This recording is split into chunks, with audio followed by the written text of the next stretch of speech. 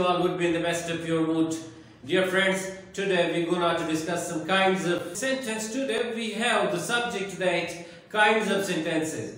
So in kinds of sentence, the first kind here we have today. In this video we will discuss about that is assertive or declarative sentences.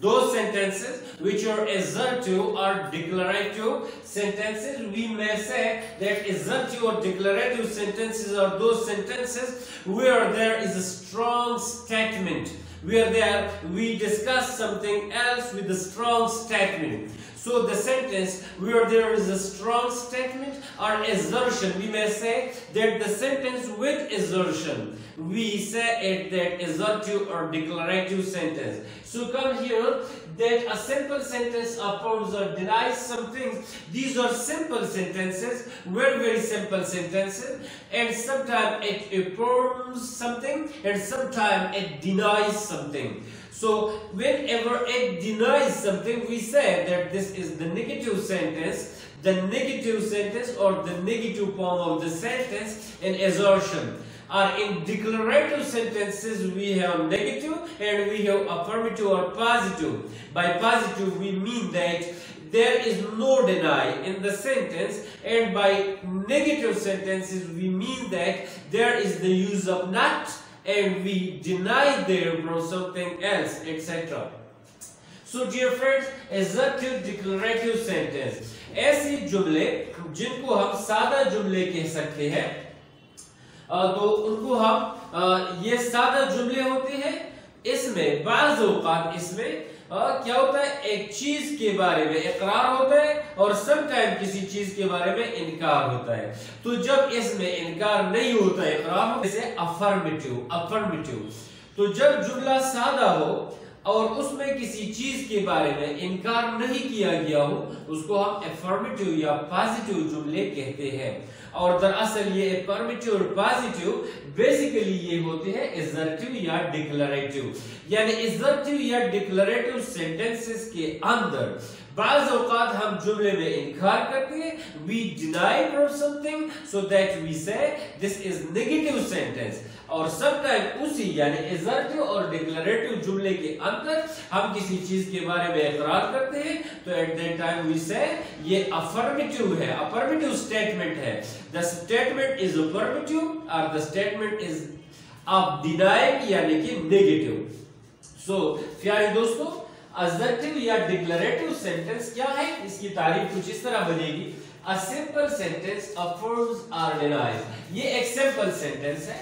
जब ये simple sentence है, it is a simple sentence, affirms और denies, या इकरार करता है या इनकार करता है अबाउट समथिंग, किसी चीज के बारे में। या हम यूं कह सकते हैं, a sentence that makes a statement और रिजल्ट। अब dear friends, these sentences are affirmative यानी positive और negative. So affirmative से मतलब positive से मतलब यानी कि it affirms something else, और negative से मतलब it denies to affirm something else. So ये simply आपको उर्दू में बता दूं, यानी ऐसा जुमला जिसमें किसी काम के वाक़े होने या न होने का जिक्र किया गया हो। बस सीधा साधा बात ये है, ऐसा जुमला जिसमें किसी काम के वाक़े होने या न होने का जिक्र किया गया हो। काम के बारे में बताता है ये जुमला कि ये काम हो गया है या ये काम नहीं हो गया है।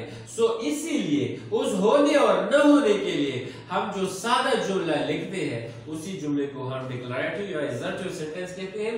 डियर फ्रेंड्स, इसका फॉर्मेशन हम इसकी कैसे करेंगे, कंस्ट्रक्शन इस जुमले की कैसी होगी, इसका स्ट्रक्चर हम कैसे बनाएंगे। इसके स्ट्रक्चर के बनाने के लिए हम जुमला शुरू करते हैं सब्जेक्ट से, उस इस वीहू वाले सेंटेंस से। इस वीहू मतलब सब्जेक्ट वर्ब ऑब्जेक्ट, ऐसा जुमला जिसमें सब्जेक्ट हो, वर्ब हो और ऑब्जेक्ट हो, तो इसी को हम असर्टिव या डिक्लरेटिव सेंटेंस कहते हैं। और साथ में इसके बनाने का तरीका कुछ इस तरह है कि सब्जेक्ट से हम जुमला शुरू करते हैं, सब्जेक्ट के बाद हम वर्ब लगाते हैं, वर्ब के बाद हम ऑब्जेक्ट लगाते हैं, ऑब्जेक्ट के बाद फिर extension of the predicate. Extension of the predicate का मतलब है कि जुमले का बाकी मानदा हिस्सा। जैसे कि हमने हमारी एक वीडियो में हमने प्रीडिकेट और सब्जेक्ट इन दोनों में हमारी एक वीडियो मौजूद है कि जुमले में एक हिस्सा सब्जेक्ट होता है और दूसरा हिस्सा प्रीडिकेट होता है। तो प्रीडिकेट की भी तफसीली उस वीडियो में बहस की गई थी और सब्जेक्ट पार्ट की भी तफसीली बहस की गई थी। सो डियर फ्रेंड्स, सब्जेक्ट से हम जुमला शुरू करेंगे, यानी फाइल से जुमला शुरू करके उसके बाद फेल और फेल के बाद मफऊल, मफऊल के बाद जुमले का बाकी मानदा हिस्सा मैं यूं कहूंगा।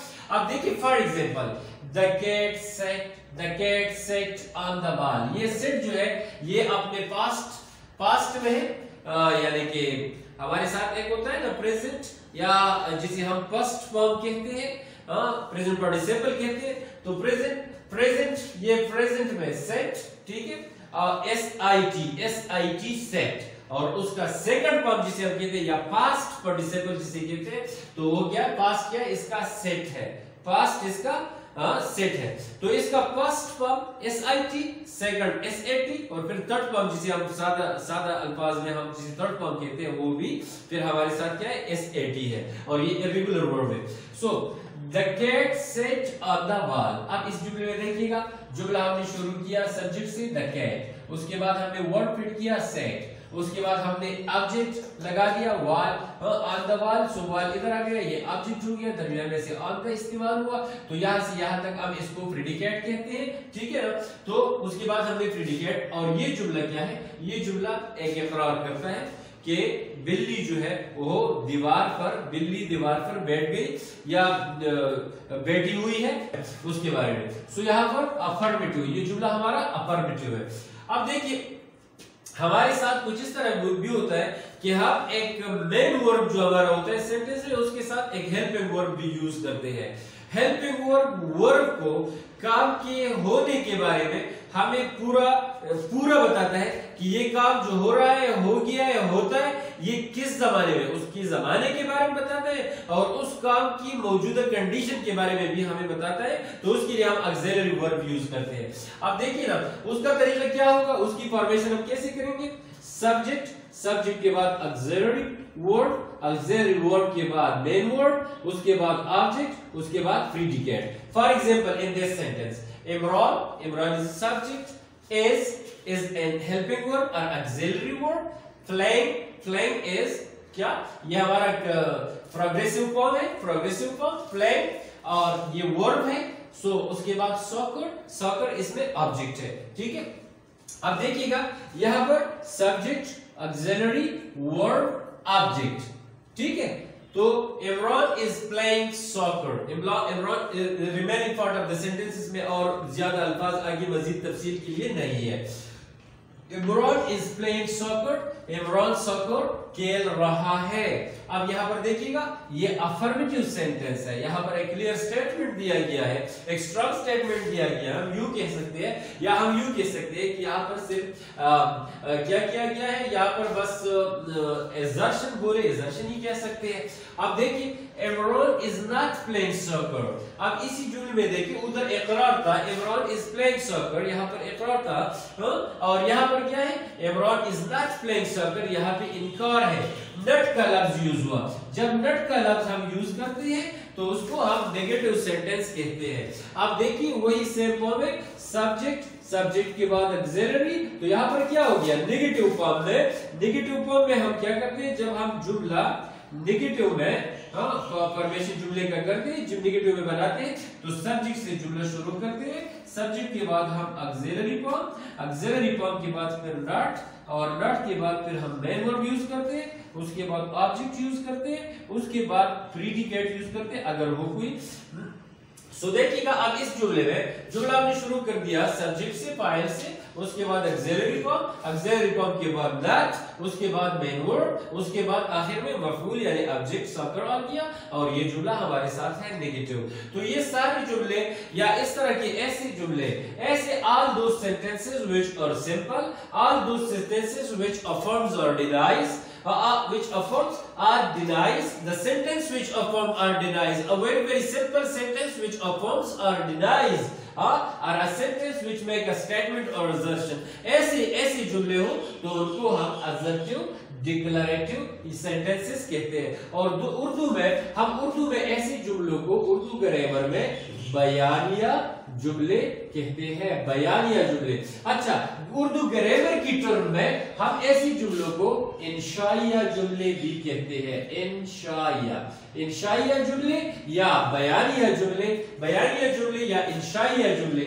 यानी assertive सेंटेंसेस और डिक्लरेटिव सेंटेंसेस। तो यही कुछ था अबाउट, ये हमारा काइंड ऑफ सेंटेंस में पहला काइंड है assertive या डिक्लरेटिव सेंटेंस। इंशाल्लाह नेक्स्ट वीडियो में आपसे दोबारा मुलाकात होगी काइंड्स ऑफ सेंटेंस में सेकंड काइंड ऑफ सेंटेंस के साथ। आज के लिए बस इतना कुछ। व्हाइट बोर्ड को आपके लिए खाली छोड़ता हूं ताकि आप इसका एक स्क्रीनशॉट ले सकें, और तब तक मुझे इजाजत दीजिएगा। Thank you very much for being with me.